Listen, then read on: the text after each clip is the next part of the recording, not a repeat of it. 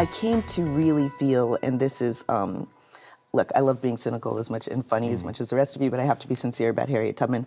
I came to feel that I was in conversation with her. So the questions that I had to ask, I asked in writing the script and in doing the movie. When I had a question, I would ask it, and I believed that I had the answer. What do you mean you would ask it? I would ask her directly, Harriet, how do you feel about this? Are we cool? Am I going too far? Or did this happen? How did it happen? And I would wait until I felt that I was getting the answer. I have one question, which is, she's quoted as her last line being, I go to prepare a place for you. And I thought that that is one of the most beautiful, I just wonder, that was the one I didn't quite have the answer. Did you actually say that? Were those actually your last words? I go to prepare a place for you? I mean, my God, woman. That's beautiful. You've been knocked a bit for not casting an African-American woman in the lead, which is played by Cynthia Erivo, and very beautifully. How do you feel about that? And did you think about it when you cast the part? She was on the movie before me. Oh. I did know that there would be, conversation about it.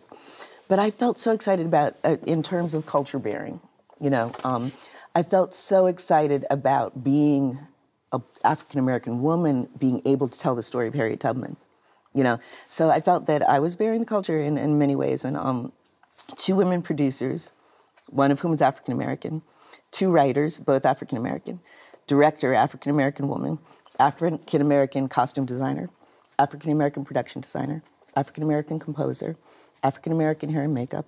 And I felt that we were bearing the culture of the Harriet Tubman story beautifully. About Cynthia, you just don't get any better. So talking about preparing something with empathy and research, and she was prepared in every way you could possibly be prepared to play this role. She was prepared physically, emotionally, spiritually to play Harriet Tubman, and she was wonderful.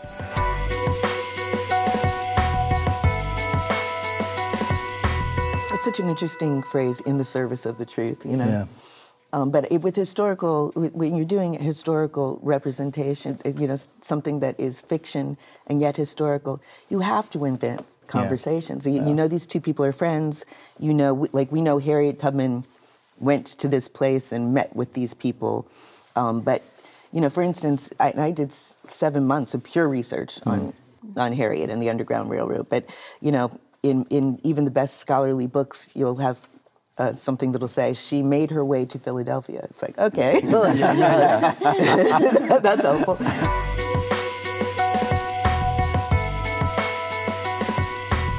That we have to understand is that the language of the dominant culture is one that we all speak.